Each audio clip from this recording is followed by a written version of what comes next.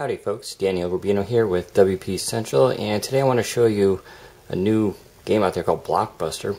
Yesterday we covered Breakout, which is a really nice classic breakout type game, and Blockbuster is in a similar vein, but it's a little bit different and it actually offers some cool stuff too.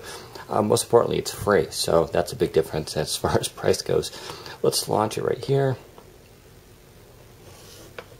So this just hit the marketplace as well, and we're tipped off to it as being a really solid game, and we have to actually agree. For one, it's got nice graphics to it. It's very retro styled, so it uses wireframe with bright colors, and this looks great on the Samsung Focus.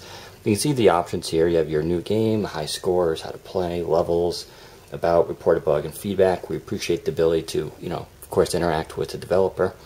It also recognizes who you are. It's kind of neat. You can do a little tutorial here. It's really nice. Explains things. And then the high scores, you can pick by level.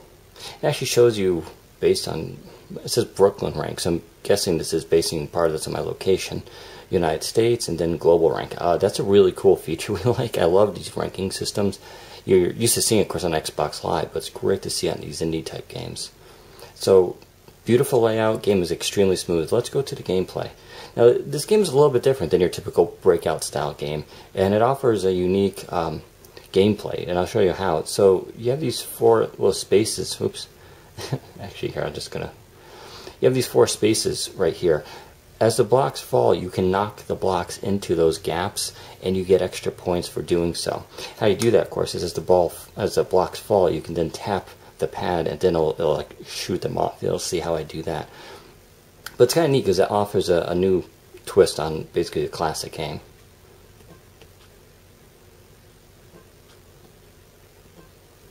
So you can see how I kind of, there we go. You can see I get the extra points.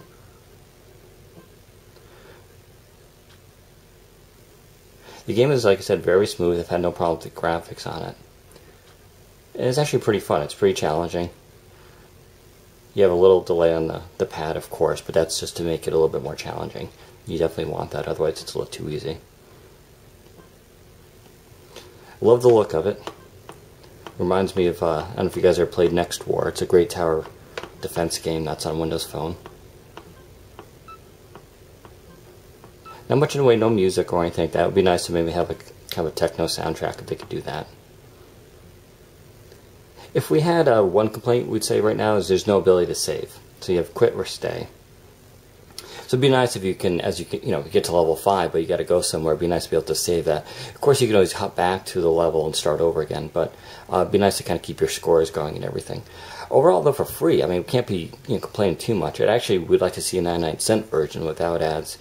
But hey, this is a great app if you like these style games.